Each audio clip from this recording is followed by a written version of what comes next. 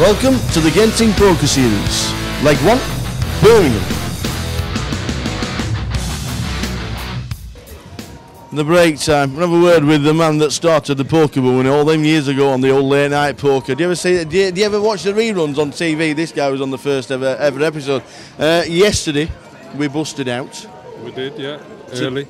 Early. So was the thought, I'm definitely coming back tomorrow? Or did you think this morning, what shall I do? Well, I thought I'd decide when I wake up, and somehow the car just brought me here. Automatic pilot. And the way my chips are, it looks like I woke up and I shouldn't have. Another, well, what we got, about 15, 16,000? 15,000 short. What's the table been like? Well, they're all punishing me. Are they? Yeah. They know who you are, you see. See, the problem when everybody in the country knows who you are, they think, do you know what, I'm going to win a pot off Surinder Sunar. I don't think they have any respect for me left. I enjoy playing with this guy. All them years ago, we started on late night poker. Do you remember the good old days? Oh yeah, those were the days. You know, that was the fun to play at those times. Yeah. Now, since the internet came into action, Changed it all completely. Totally, yeah.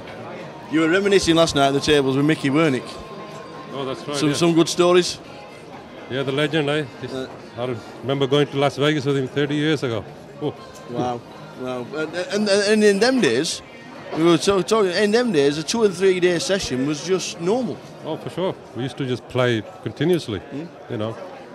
24-hour sessions were like normal. Yeah. And when you go back out to Vegas, do people still know Surinder? Well, I hope so.